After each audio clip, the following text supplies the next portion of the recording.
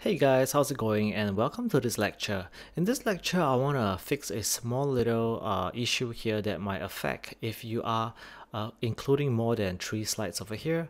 And let me show to you what the potential problem could be. So assumingly if you don't want to have 3 slides but you want to have 4 instead, so let me just create another one over here. I'll just copy and paste over here. So in this collection array, okay, we have 4 slides over here, and let me just run the project. Alright, if you see over here, there are 3 dots over here in the page control. So when I swipe to the second one and to the third one, it seems to be okay over here. But when I swipe to the next one, you notice that nothing is happening over here, right?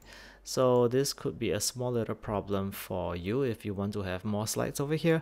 And the solution to this is to come over to the onboarding view controller, and let's create a function called setup page control. Okay, and let's create the function over here, page control, and we just want to ensure that the page control, we want to input the number of pages, and this has to be slide.collection.count. okay, I believe this is the solution to it, and let me just quickly run the simulator.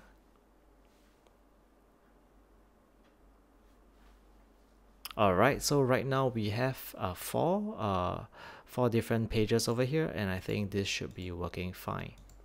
Alright guys, I'm just going to keep this.